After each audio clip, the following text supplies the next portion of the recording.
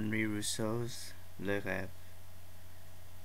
You see a jungle where a woman reclines, naked, on a sofa. Two lions peer out from the undergrowth, their eyes plump like frog eggs. One lion says, "Who's the babe?"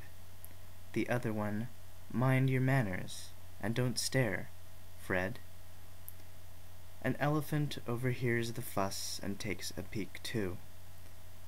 Soon they're joined by a couple of birds, some noisy monkeys, and a snake, who was just passing by and completely missed the whole spectacle, which was, I guess, a good thing, since he's a bit of a prude.